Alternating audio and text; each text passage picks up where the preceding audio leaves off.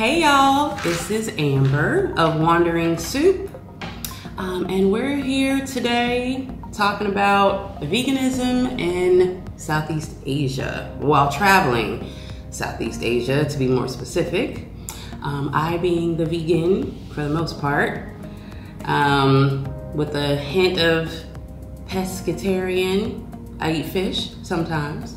But yeah, we have a lot of viewers who are vegan and vegetarian. So I thought that I would speak on being not only Black, but vegan while traveling. So Kat is also here in the background. She's asking questions. Woo-hoo. So we're about to get this popping up in here. And if you have other questions after this video, please do comment because we will reply.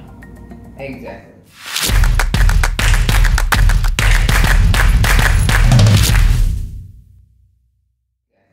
All right, so the first question for you traveling vegan is, I guess the one that we get the most of, has it been hard traveling as a vegan in Southeast Asia?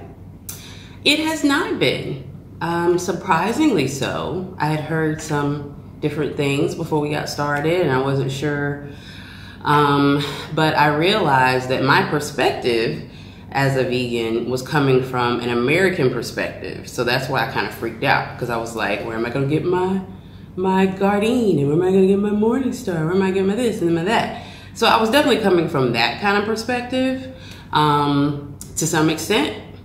And but I realized when I got here that that's not an issue, because vegetables and fruits are a staple all over Southeast Asia. So unless you are a vegetarian who does not like vegetables, and I've heard those people exist. If you're one of them, don't be shy. But yeah, but unless you just don't like vegetables, you're not gonna have an issue in Southeast Asia. Everywhere we've been, there have been markets on markets on markets with produce and fruit, all different kinds of produce, stuff I've never seen in my life. So the answer is no, it has not been hard. Cool. So that actually segues into my next question. How did you adapt during your travels? Because you mentioned a lot of processed vegan food. Right. And so, yeah, so that's really important for me, especially because I was at a point in my life in my 40s, I was at a point in my life where I wanted to get away from so much soy. Well, actually, that had been the case for some time. I had been trying to get away from soy. But especially right before we left, I was really trying to stop using so many processed products. And I won't call out any more brand names, but you know, in America, we can get all kinds of fake this, fake that, fake everything. And I've been a vegan for, I had to count it out, for 30 years, which is, I am really telling my age. So yeah, so I've consumed a lot of those fake kinds of products just because I try them out. A new thing come out, I try it, you know. And I was trying to get away from that, honestly. So when we got here, when we started traveling, I was really able to do that because those things weren't laying around like they are in every store in America. You know, every Kroger, every Harris Teeter, every Publix, whatever has, you know, all kinds of veggie burgers and veggie everything else. So I was able to get away from that, which helped me a lot. And yeah, and really start eating the fruits and vegetables, especially the ones that my wife makes for me. Yes. So yeah, I actually got really lucky. It was really actually like a blessing for me health-wise, and just like as far as where I wanted to go next in my vegetarian vegan journey. So Southeast Asia was right in line with that. So speaking of adapting, this leads into my next question for you. What new food item have you found that you really, really love that isn't readily available in the U.S.? Something you've never tried before? Yeah, so I really like Morning Glory. I'm a fan of Morning Glory, which is also called water spinach, depending on where you are. I've seen it called that too, but just the greens, honestly. The greens here I've been able to try different ones just because I don't always know what they are, and I just pick them up and sometimes we happen upon something that's like, oh my gosh, this is so good. So I would definitely have to say the greens here. There are some that are the same. They do have kale, and kale is still a favorite of mine. But yeah, I've been able to try, what is it? Kailan, Kailan, which is not kale. It's something else, but it's really, really good. It's not kale, it's not spinach, it's not bok choy, but it's something in between there. But yeah, cool. Definitely a favorite.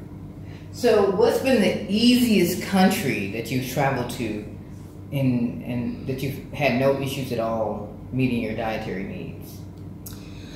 I mean, Malaysia was cool because, for a lot of different reasons, because it had like a combination of the fruits and vegetables we could get in the stores, and plenty of it. But then they also had some products that I had never seen before, and they were mushroom based as opposed to soy based, which I had never really tried, honestly, that I knew of in my lifetime. So I was really interested in trying that, and I really liked them. And then, then we had like all this access to like food, delivery there too, which made life really easy. So yeah, I would probably say Malaysia in that aspect, but yeah. Now you mentioned that you sometimes eat fish, but you're primarily vegan. I wouldn't even say vegetarian, I'd definitely say vegan because I cook her food that she eats. And I don't use dairy or anything like that. She doesn't consume cheese and stuff. So, why fish? Yeah, something told me. So I have children, and always during pregnancy, I would crave fish. And so those were the times in my life where I would actually eat fish sometimes. At first I was like, no, I can't do it. And then my body was like, yes, you can. We need this right now. So salmon is what I would eat sometimes every couple months or whatever. And then I guess probably like a year before we moved to Southeast Asia, I decided that I would do that, partly because I knew we were traveling, and I may need to just open up my horizons a little bit, because fish sauce is used pretty widely in Southeast Asia. So I kind of wanted to wrap my head around the fact that I may sometimes get vegetables that are cooked with fish sauce, or anchovies, or anchovy sauce, or something that line, shrimp paste. They use a lot of shrimp paste. So I was prepared because I had salmon every so often in my life. I was prepared to incorporate fish into my diet. So I did decide to do that. And I still don't have it that often, honestly, mostly because we don't cook it very often. But when we cook it in the house, obviously I eat it. And like I said, it's possible that sometimes you'll get vegetables that are cooked in fish sauce. Usually it says it in the menu. Usually it'll say cooked with fish sauce, or say sauteed with garlic. So it's not like you're gonna get snuck with it per se, because normally it says it on the menu. So if you don't want it, if you are completely vegan, you're like no to any kind of seafood, you can still get by with those dishes that don't have those things. You just don't choose those and you move on to something else.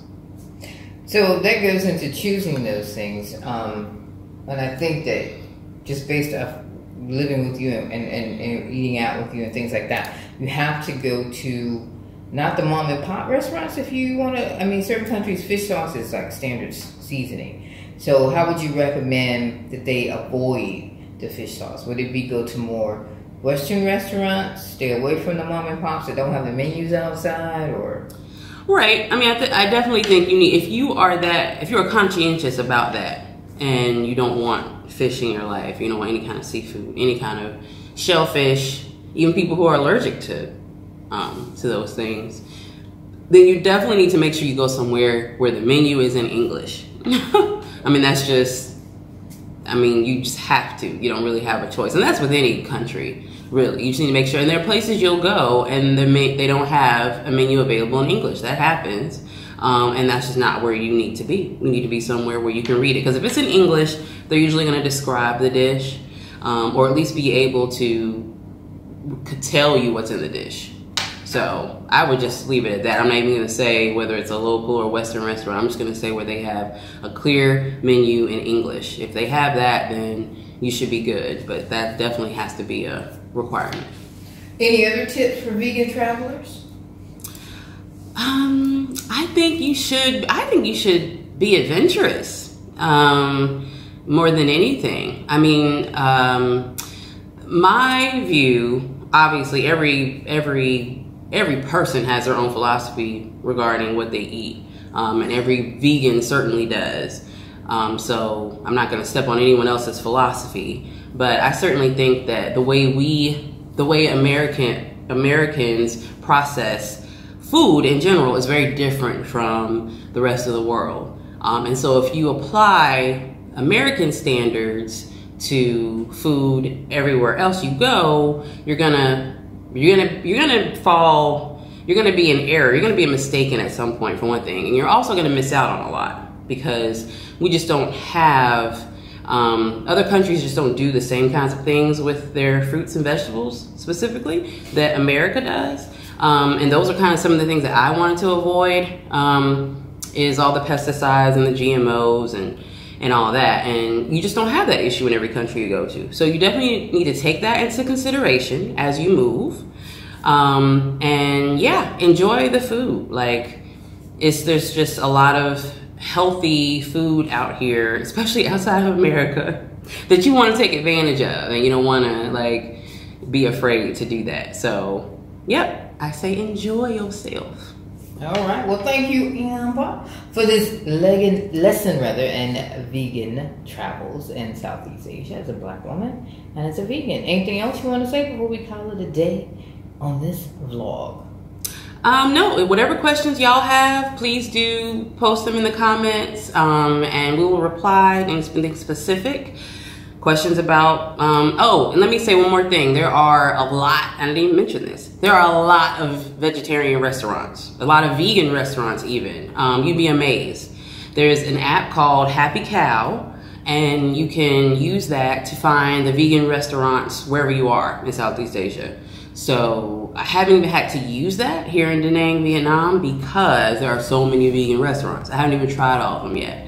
But just on the grab, if you type in vegan, as far as food you're looking for, all these restaurants come up. So there's that. Like, there's literally restaurants out here. And for those that are harder to find, there's Happy Cow, because that will even list the restaurants that aren't necessarily solely vegan, but that have plenty of vegan dishes. So go for it. But that's it. Y'all make sure you like and subscribe to this channel and this video. And we appreciate you today. Thank you very much.